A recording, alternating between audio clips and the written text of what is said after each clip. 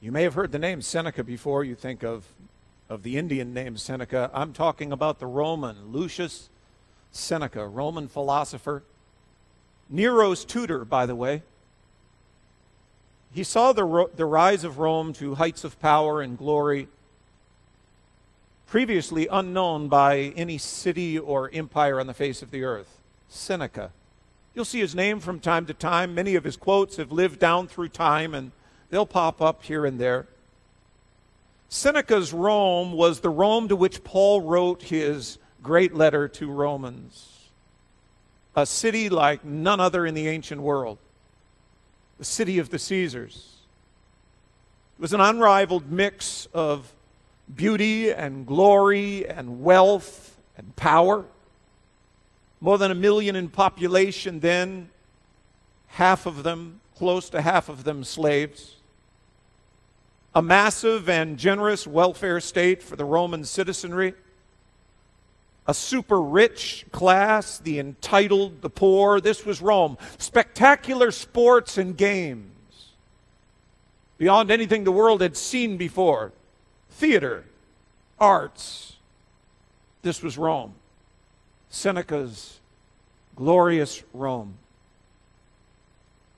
40, 50 years before Seneca, Augustus, the emperor of Rome, who had unwittingly called the census that caused Joseph and Mary to travel to Bethlehem, Augustus wrote of Rome, he said, "I found Rome a city of bricks, and I left it a city of marble." After Augustus, all emperors rushed to leave their mark in stone-cold splendor. And since the days of the Caesars, they have called Rome the eternal city, as though mankind can really do no better. Rome certainly had no rivals in the days of Paul. It was a city not only of glory and beauty, it was a city of excess. Prideful arrogance. Gross, mind-numbing immorality.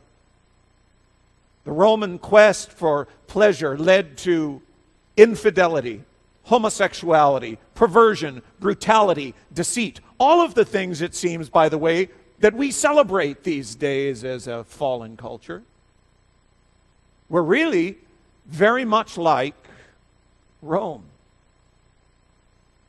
It was Seneca who said, "Shame may restrain what the law does not prohibit." This was his hope. Shame may restrain what the law does not prohibit.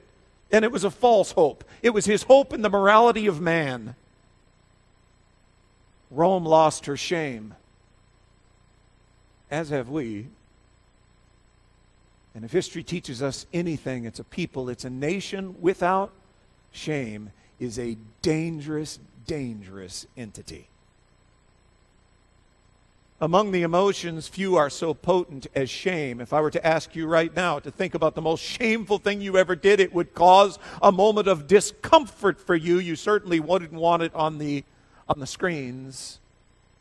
I look back through life, and whenever my mind goes to those things which are shameful, I am so grateful to the Lord that He has washed my sins away, because that shame retains that emotional quotient. Shame is powerful. It's powerful.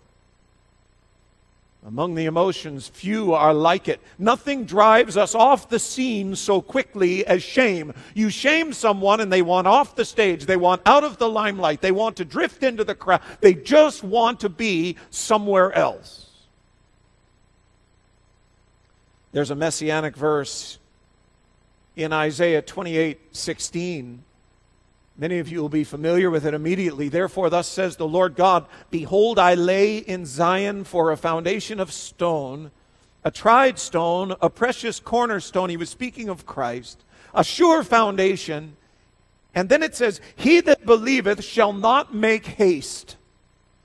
He that believeth shall not make haste. Twice the Apostle Paul quotes Isaiah 28 in Romans, but he quotes it in the Greek. He quotes it through the Septuagint translation, And he translates, he that believeth shall not be ashamed. You say, well, which one's right? He that believeth shall not make haste. He that believes shall not be ashamed. The Hebrew says he shall not make haste. The Greek, he shall not be ashamed. Hebrews captured perfectly the motivating force behind shame. It makes us want to make haste, get away. The whole idea, he who believes will not be ashamed. Old Testament, New Testament are in agreement. Shame makes us want to run. It's motivating. The Word of God exposes shame. It confronts shame. It refuses to ignore shame. Shame must be dealt with through the sin offering that we talked about today, where that shame can be washed away, but it has to be dealt with. It can't simply be ignored. You see, our Savior has come to wash away the sins and to wash away all shame, but it's not a whitewash. He washes white. He doesn't just cover it over. He doesn't just bury it someplace. He literally takes it away.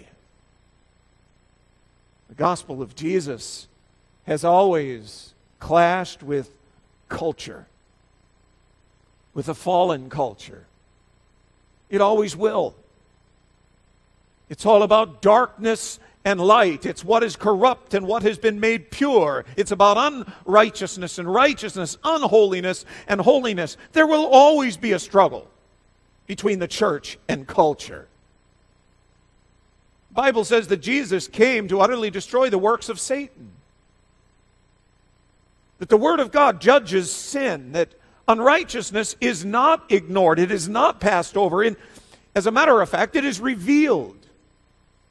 The second half of Paul's great first chapter in Romans centers on the fact that God's wrath is revealed against all unrighteousness. That is a troublesome truth in a culture that touts tolerance as its crowning virtue. When you say, well, we're just going to be tolerant of all of these things, and yet God, who's greater than all political systems or all earthly power, God says, my wrath is going to be released against this. It doesn't matter what you decide you're going to tolerate. Ultimately, God has spoken judgment on those things that are unrighteous. His wrath is revealed. Paul's message, when he preached this counterculture message, when he spoke to the Jews about a crucified Messiah. They didn't understand that. When he spoke to the Greeks about this treasure house of knowledge, they didn't really understand that. And when he talked to the Romans about the glory of the cross, they had no concept of really what all of those things meant or meant. Paul's gospel was almost always met with either indifference or derision or hostility. But you see, Paul was convinced that the greatest power in the earth was not a marble city, nor a worldwide empire, not a philosophy, not some accumulated treasure, not political systems or tolerant compromises. Paul believed that the greatest power on the face of the earth was this power of the gospel. The preaching of the truth concerning Jesus. The context for Paul's writing to the Romans in the first place was his earnest desire to go to them, to go to Rome and preach the gospel. He believed its power was absolute to the transformation of culture. And so Paul was ready to march boldly into the lion's den. And I pick up my reading in Romans chapter 1 and verse 8, and we'll read through 16. First, I thank my God through Jesus Christ for you all, that your faith is spoken of throughout the whole world. For God is my witness, whom I serve with my spirit in the gospel of his Son, that without ceasing I make mention of you always in my prayers, making request if by some means now at last I may find a way in the will of God to come to you. For I long to see you, that I may impart to you some spiritual gift, so that you may be established. That is, that I may be encouraged together with you by the mutual faith, both of you and me. Now, I don't want you to be unaware, brethren. I often planned to come to you, but was hindered until now, that I might have some fruit among you also, just as among the other Gentiles. I'm a debtor both to Greeks and to barbarians, both to the wise and the unwise. So as much as in me, I'm ready to preach the gospel to you who are in Rome also. For I am not ashamed of the gospel of Christ. For it is the power of God unto salvation for everyone who believes, for the Jew first, also for the Greek. For in it the righteousness of God is revealed from faith to faith, as it is written, the just shall live by faith. Father, I pray that you would etch these words in our hearts, and that we would ask ourselves the hard questions this morning. Let those 4 words Paul spoke echo in our hearts. I am not ashamed. And help us, I pray, Lord, as we look closer at the Scripture, in Jesus' name. Amen. Taking a closer look, I look first at the messenger, and then next week we're going to look at the message from the passage. First the messenger, and then the message itself. The messenger, of course, is Paul. While Paul was a scholar and a well-traveled man, Rome was like nothing he had ever known before. His ministry had been provincial.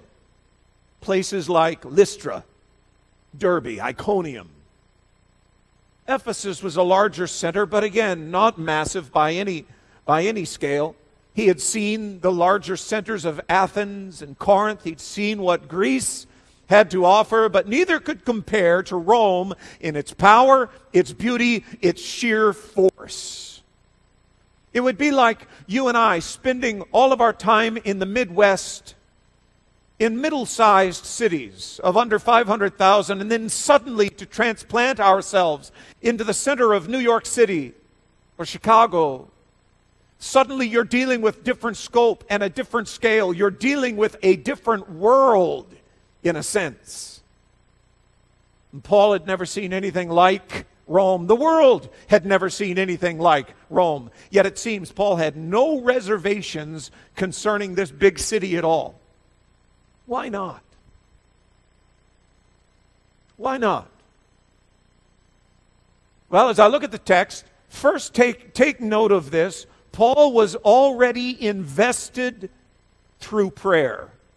He was already invested in the journey. He was invested in Rome. He was ready for Rome. He was already prepared because of prayer. Verses 9 and 10, that without ceasing I make mention of you always in my prayers, making request if by some means now at last I may find a way in the will of God to come to you. Paul had been praying for the Romans before he ever took his first step to go to Rome. Before he was able to depart in all of that, he laid a foundation first in prayer.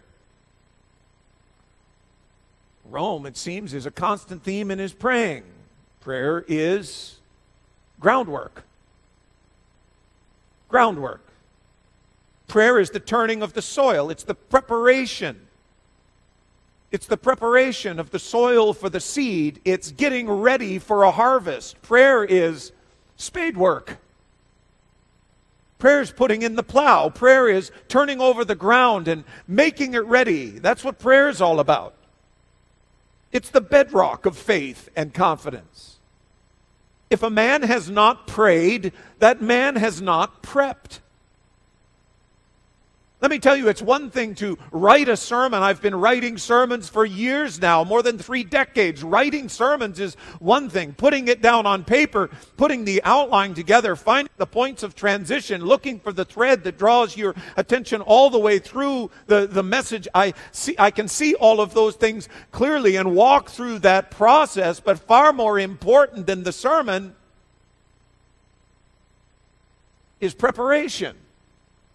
You say, well, you just talked about that. No, I'm talking about prayerfully coming before the Lord and saying, what is it that you would say in this hour to the church? What is it that you would say in this moment to the church? And brothers and sisters, I prepare myself diligently, not simply in the notes and the structure and the outline, but in that foundation of prayer. Lord, what is it that you want? What is it that you want to say?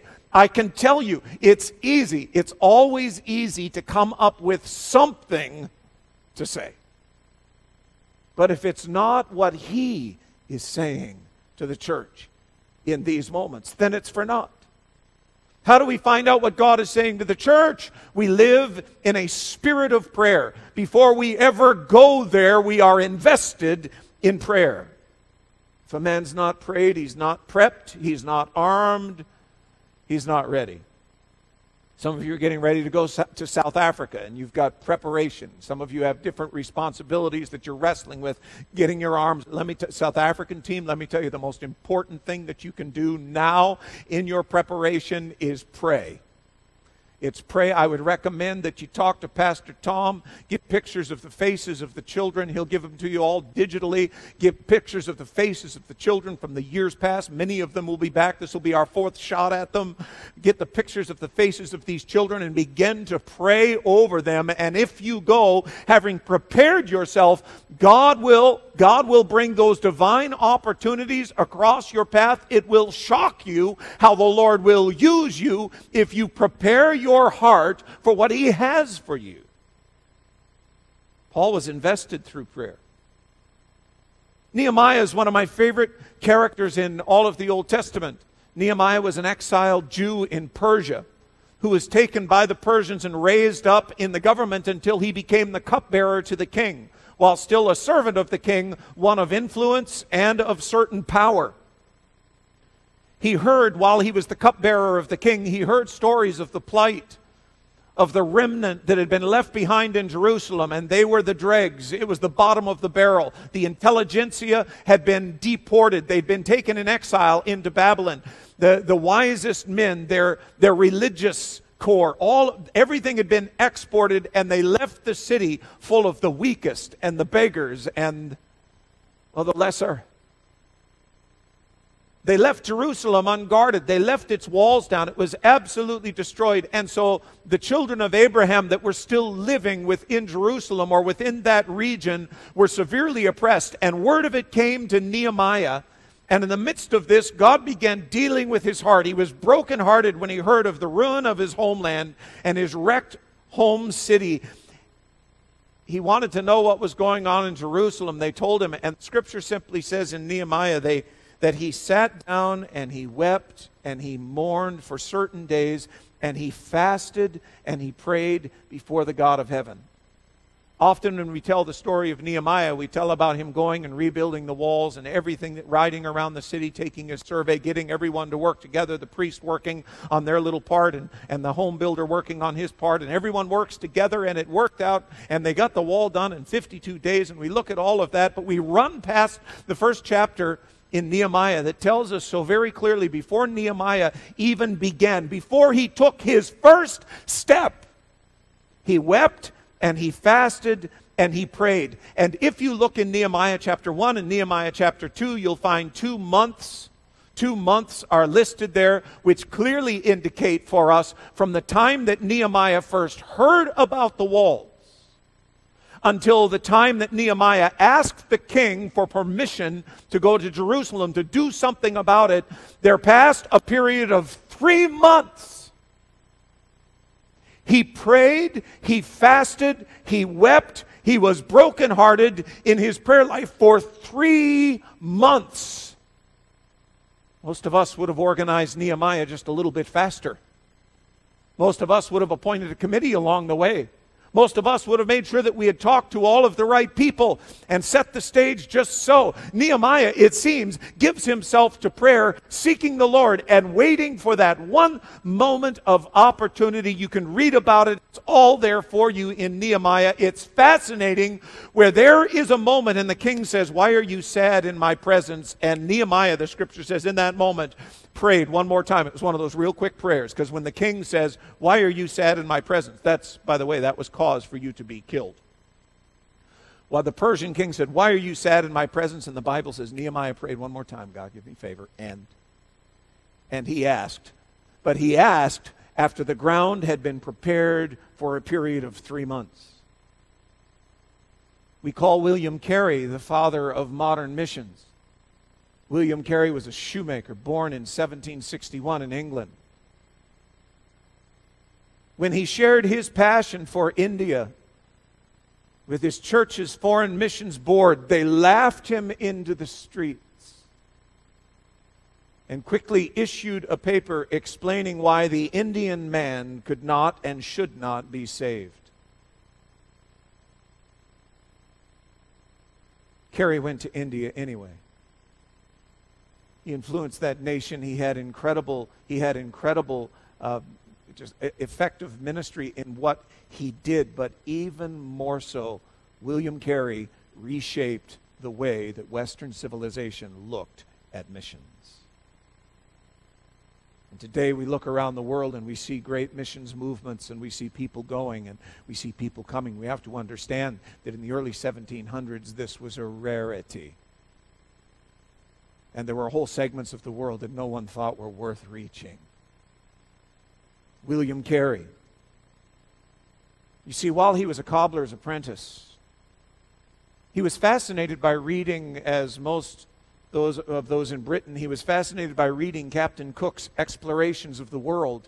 And he was hearing about the explorations of the world and the peoples of the world. He cobbled together from scraps of shoe leather, he cobbled together a leather globe. And he drew as best he could the continents on that globe, and daily he would sit with that leather globe in his hands, and in his prayer time he would pray for the nations of the world. It is said that Carey wept so much over the nations of the world, and as God spoke to his heart, wept so much over India that his tears washed away the ink, and he just continued to turn that leather globe in his hands, praying, God, send me as a missionary to India. And before he ever set his foot in India, he was invested there in prayer. At times I think we're living life as though it were just something that's going to happen to us, rather than recognizing that God has put within our hearts, stirred within our hearts passions. At least he wants to. And when our hearts are touched and when we feel the direction of God, we need to be praying about. You say, well, how do I get to the point where I even feel God's direction in my life? Pray. It's as we are invested in prayer that God will speak to us, and that the way will be made for us, and that the door will be open for us, and that opportunity will be given to us to have dramatic impact even within our own world, within our own culture. But if we are not first invested in prayer, everything else we do is a waste. What stirs your heart? Be praying about it. I realized several months ago I really needed to begin praying about the last 20 years or so of my ministry life. I'm assuming that I'm not going to be in a full-time pastorate late into my 70s. I'm assuming that. I began to pray, Lord, what is it that you want me to yet do? At this stage in my life, I need to be preparing for whatever it is he has for me. You know this? He's not going to send me a brochure. Here it is. Sign up. Got it all laid out. Here's the brochure. No. It's through praying and seeking the Lord that he brings direction into our lives. How much are you praying about your tomorrows? Or have you just settled? Have you looked around, just assessed your circumstances and said, well, this is it. This is as far as I go. This is as much as I do. This is what my family is going to look like. This is what my future is going to look like. I'm going to live this long. I want to make sure I got all my insurances in place, and I want to make sure that I take care of stewardship issues. I want to cover all of my bases. But have you taken the time to say, Lord, what do you yet want me to do? And if you are not praying about that, you will miss God's open door. We need to be invested in prayer. And as we are invested in prayer, God will speak. It is no mystery that the church, having lost its priority to touch God in prayer, has lost the ability to touch the world with power. Prayer is at the very core. Paul was invested in prayer. Secondly, he was eager to engage. He was eager to engage. He says, I long, in verse 11, for I long to see you that I may impart to you some spiritual gifts so that you may be established. Verse 13, now I want to come to you. I don't want you to be unaware, brethren, that I often planned to come to you. Paul's eager. He wants to be there. Paul wasn't running from the fallen and wicked culture of Rome. He was running to it, eager to engage it. He wanted to bless the church. He wanted to strengthen the church. But his highest aspiration was this, to preach the gospel in the church and out of the church, to preach the gospel in Rome, verse 15. Is our faith marked by such eagerness or reluctance? Do we see opportunity or do we only see the obstacles? Are we more convinced of the badness of the world than the goodness of God? It's out of the prayerful life that anticipation rises until even the battle is welcome. You all know the story of David and Goliath. I think most of you could tell me all of the key bits and pieces. We could put it all together. I'll quiz you this morning and we'll just kind of see. I think we'd account quite well for ourselves in knowing the story of David and Goliath. How David was rather unwelcomed in the camp when he showed up. His brothers weren't especially happy to see him, especially when David began to shame them just a little bit. Wondering why somebody hadn't marched across the valley and dispensed with this devil. You remember? His brothers were upset with him. Goliath coming out every day for 40 days and challenging the children of Israel. Saul desperately casting around, trying to find someone to go take on the giant. He offered his daughter in marriage. He offered a life free from taxes to any. Now that would be a deal. That would be a deal, wouldn't it? I'd bid on that. A life free of taxes. Anyone who would go take on Goliath. He also offered his armor. You remember his armor didn't fit so well? Remember David selecting the 5 stones? Remember what he said? You come to me with sword and spear, I come to you in the name of the Lord. We remember all of that, but it's obscure and we often pass over it, but I think it is so important and it speaks to us. If you look at verse 48, this is 1 Samuel 17:48, it says, so it was when the Philistine arose and came and drew near to meet David, that David hurried and ran toward the army to meet the Philistine. That to me is a wonderful verse. David hurried and he ran. David was prepared, he was engaged, he was a worshiper, and he was eager to stand for God. Well, what made David so bold? Well, he had testimony. Isn't that what he told Saul? Saul couldn't figure out this young man. I'd be scratching my head too. Who is this kid out of nowhere who comes walking in here talking so big and shows more courage than the captains in my army? Who is this kid? What has he ever done? And you remember what David told Saul? David said to Saul, your servant used to keep his father's sheep, and when a lion or bear came and took a lamb out of the flock, I went after it and struck it and delivered the lamb from its mouth. When it arose against me, I caught it by its beard and struck and killed it. Your servant has killed both lion and bear. And this uncircumcised Philistine will be like one of them, seeing he has defied the armies of the living God. Moreover, David said, the Lord who delivered me from the paw of the lion and from the paw of the bear will deliver me from the hand of this Philistine. Understand what David is saying and where his eagerness came from. David said, the Lord has delivered me. The Lord will deliver me. Somebody say amen. The Lord has delivered me. The Lord will deliver me. we often do not go back and rehearse the victories that God has given to us. And because we divorce ourselves from those things, we take new challenges as if they are just that, new challenges. We need to understand that the Lord opens a door before us, asks us to step through us, and promises that He will be with us as He has always been with us. We need to tap into testimony. Paul had a life full of testimony. He had taken the gospel into most hostile circumstances. He had already laid down his life for it. He'd been stoned and left for dead in Lystra, imprisoned and beaten in Philippi. Paul looked at life and he said this, "The Lord has delivered me. The Lord will deliver me." I wonder, where's our eagerness? Where's our confidence? Do we really believe the gospel? Have we ever tried it?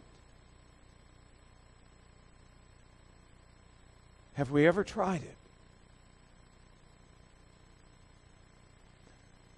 I was reading an old book this week, James Vaughan, an Anglican rector, from the year 1877, a collection of sermons that he preached at Christ Church in Brighton, England.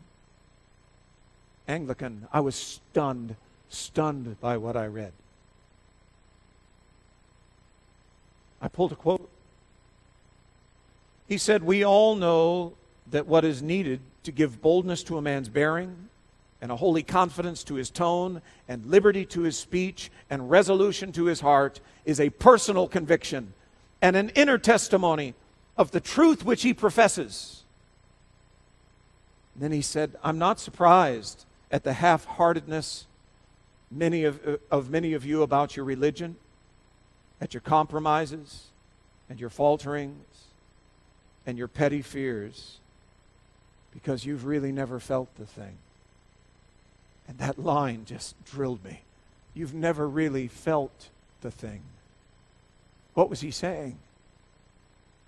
He's saying it's when you have a personal experience with the presence and power of God, you can never be the same. And when you tap into what He has done, who He is, what He has promised, how He has moved in your life, what He is saying, when you tap into what He has done, you suddenly find the strength to step outside of yourself and do whatever it is He sets you up for. Vaughan was addressing a congregation whose religion did not escape the pew to engage the world in any way. He was talking to people who had a form of godliness but denied its power. And he was talking across time to any church where Christ is acknowledged as the keeper of some private inner garden of the soul, rather than the living message, an epistle written on our hearts to be read of all men. Unless Christ is our very reason for being, His message in us will be so distorted the world won't know what to make of it. It's no wonder there's a lack of eagerness to proclaim Christ if He is anything less than the risen, living, ruling Lord of our lives. Where He is Lord, there is no question. Where His lordship is questioned, we have only questions.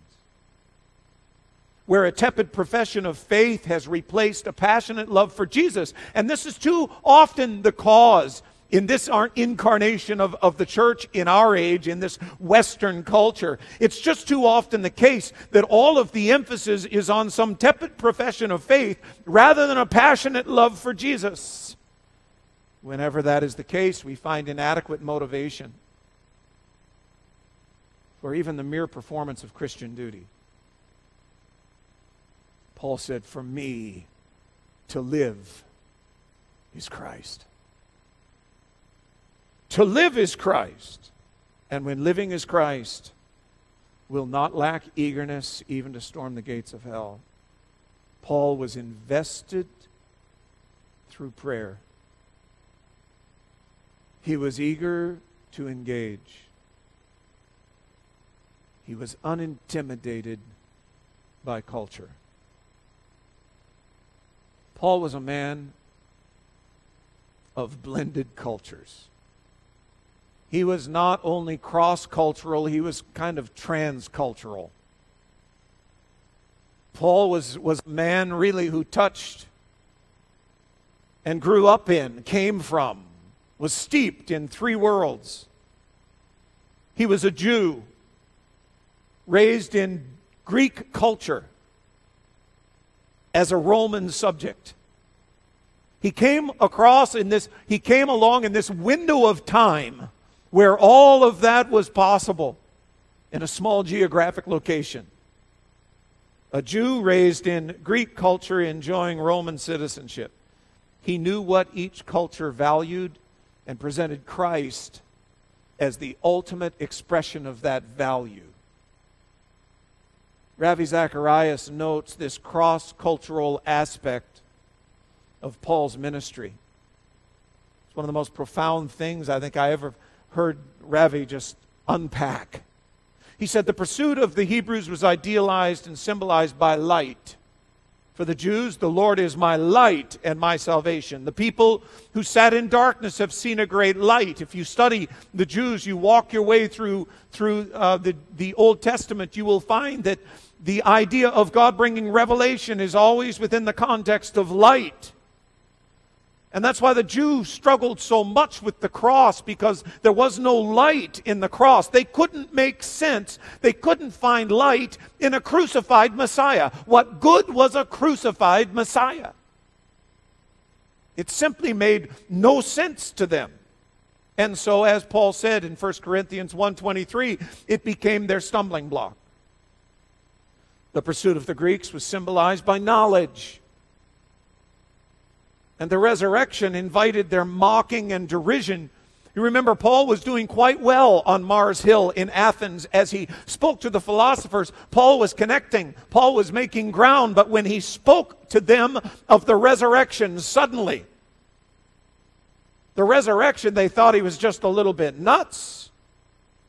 For most of them, not all of them, because Paul had some fruit in Athens, but for most of them, it was just a bridge too far. The cross was then to the Greek mere foolishness. And isn't that what Paul says when he writes in 1 Corinthians 1:23? Stumbling block to the Jews, foolishness to the Greeks. Paul was convinced, by the way, that all the treasures of wisdom and knowledge, Colossians says, all of the treasures of wisdom and knowledge are found in Christ. For the Romans, well, it was all a quest for power. It was about the power of the city of Rome and the glory of the city of Rome and the glory of conquest. It was the glory of the sheer exercise of power. And so here we have Paul, Jewish by birth, citizen of Rome, raised and for the most part living in Greek culture. And he writes in 2 Corinthians, it is the God who caused the light to shine out of darkness, who has caused his light to shine in our hearts. Watch him bridge three cultures here to give us the light of the knowledge of the glory of God in the face of the Lord Jesus. Paul speaks to the Jews, he speaks to the Hebrews, he speaks to the Greeks. He says, whatever it is that you have placed at the pinnacle, at its highest and its best, Christ is the ultimate expression. And believe me, even in these postmodern times, as people are searching and trying to find something that answers the needs of their heart, the broken places of the soul, don't you be intimidated by this culture. They are simply as lost as the cultures that have come before them, and the gospel is not ill-equipped to reach the culture. Our gospel, the gospel of Jesus, the proclamation of who he is and what he has done, is still the only message that can set the captive free. There is none other.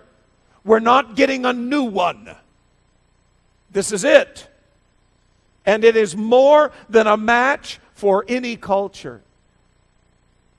No matter where a man or woman walks, the living Christ wants to encounter them there and redeem them there. It's time for us to get out there. There's still only one message that can set sin's captive free. The Bible says, you will know the truth. Context of that is not a truth. What people think about truth. How people interpret their own truth.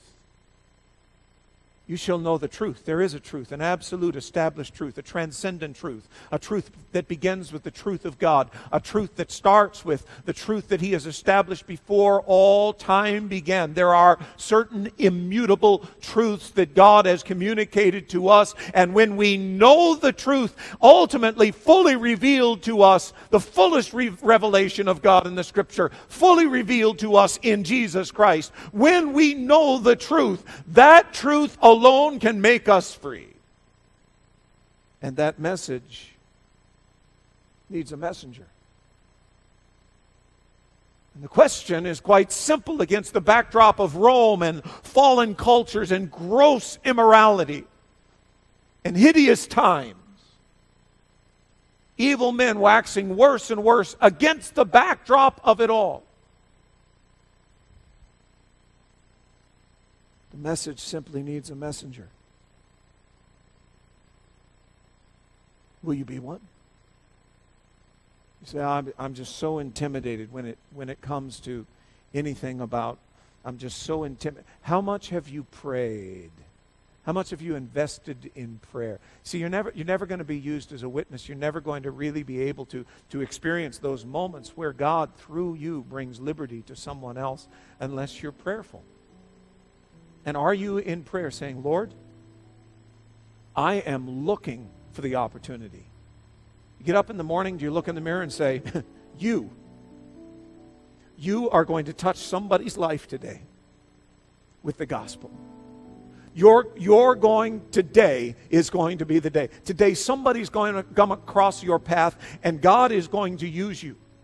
He may use you to turn the soil over. He may use you to plant a seed. He may use you in a very subtle, but God is going to, and unless we are a people who, like William Carey, have our little leather globe that we're turning over constantly saying, Lord, I want to see my world changed.